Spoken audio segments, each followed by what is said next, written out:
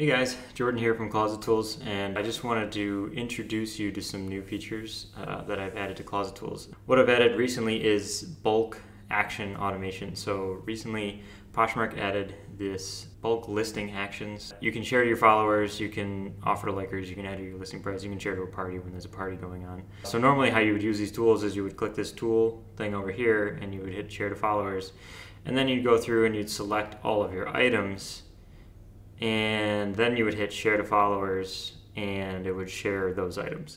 Poshmark did this because sharing takes forever, so this effectively cuts in half the time it would take to share normally.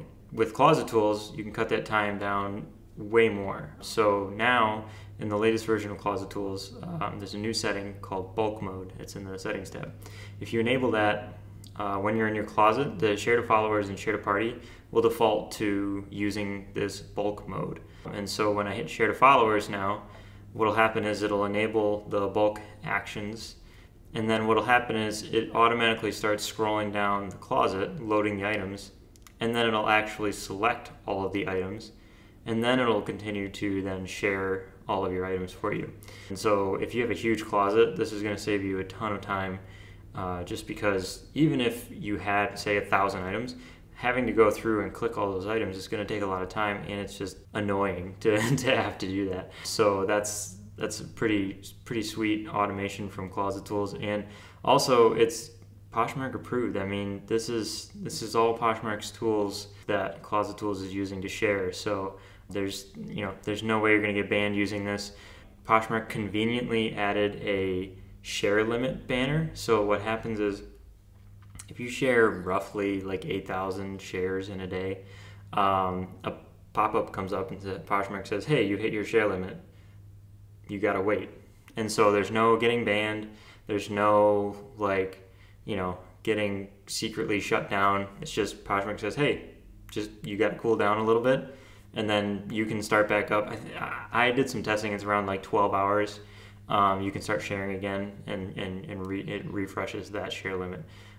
So go wild with it. The other thing I wanted to show you is for the offer to likers and the edit listing price. So I didn't actually add those to so if you go in the lightning tab and you go to like offer to likers here, I didn't add this to the bulk mode because you have to like specify the amount and things like that, and I didn't want to mess with that. If you enable bulk mode, so if say I want to make offers to likers, I just pick 10% off and I pick the $5.95 shipping.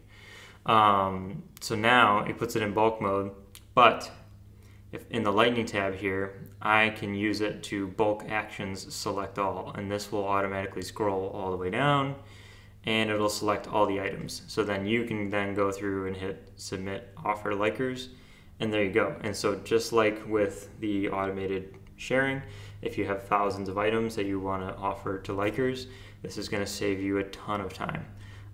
So yeah, pretty excited to see you guys use this and have this save you a ton of time.